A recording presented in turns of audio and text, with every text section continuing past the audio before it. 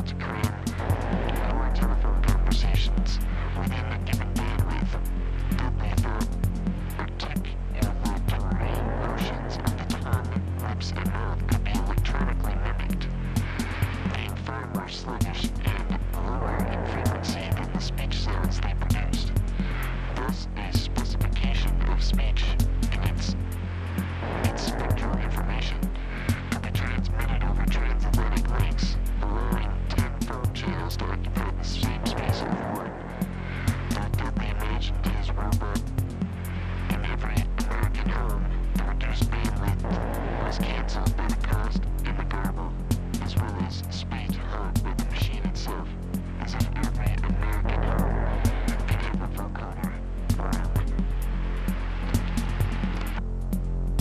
Homer Dudley explained the vocoder to his children in terms of breakfast, scrambling eggs, and then basically re-chickening them. The vocoder took the sound and breath patterns of people's technology. His daughter Jean told me they found. It took coded message, broke it up like scrambled eggs, and reassembled it in a different order, and then sent it.